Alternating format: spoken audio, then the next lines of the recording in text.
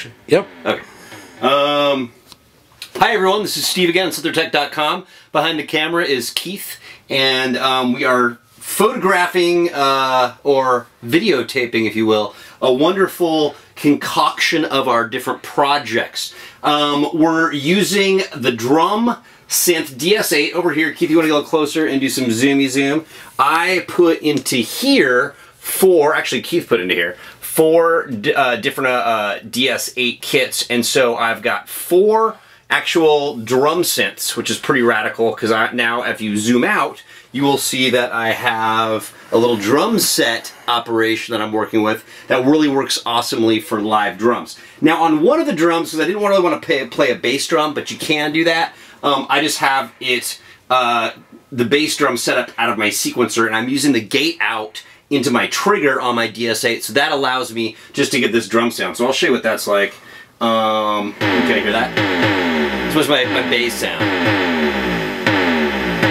So it's kind of fun there. And then what I've got here, I've just got some different drum sounds. They're not really typical drum sounds. You can kind of make it sound like whatever you want to make it sound like. But on the this crash deal that I have here, it's triggering the DS-8, and I've got that also plugged in to my 8-step sequencer here. And so one of the CVs from the 8-step sequencer is going into this particular trigger, or excuse me, the control voltage of this, and I'm getting kind of a varied sound. So it kind of plays its own little sequence,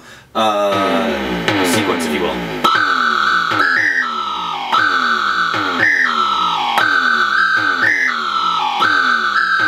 And eventually decays off.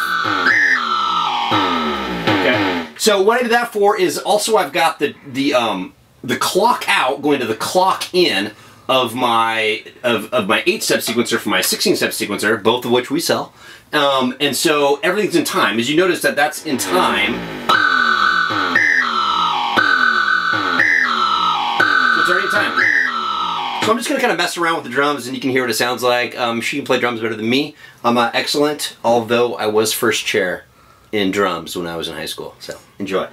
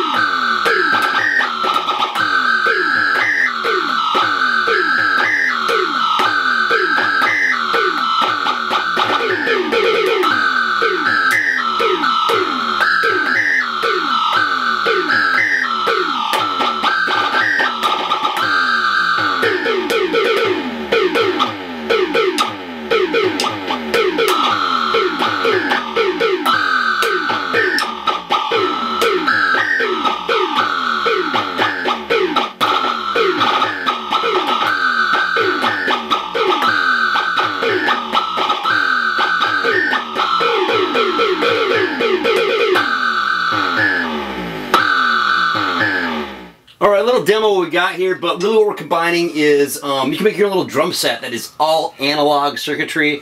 Really, really fun. The sounds can get nutty. I'm just going to mess with a few sounds without even looking at what I'm doing, and we'll get to a whole different variation.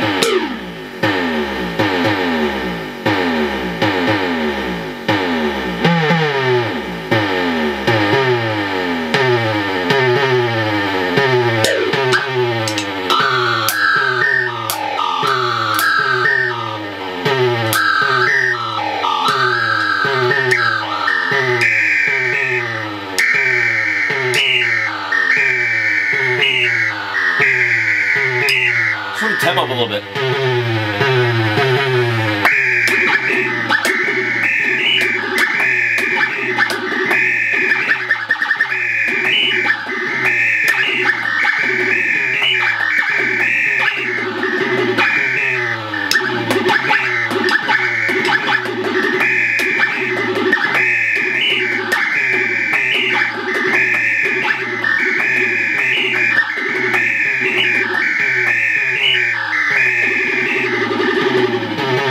Offbeat there at a certain time, but you know what? It's pretty cool. Really fun to do. The DS-8 kit, the 16-step sequencer kit.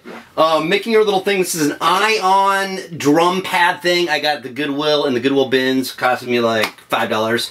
And we can find triggers really anywhere. We also make them out of old Rock Band little pads that you can find. So anyway, a lot of fun. The DS-8, man, super radical. I'm gonna do some more videos later, but check this out, and I'm gonna put through some effects, and it's gonna sound really even more gnarly. Thanks.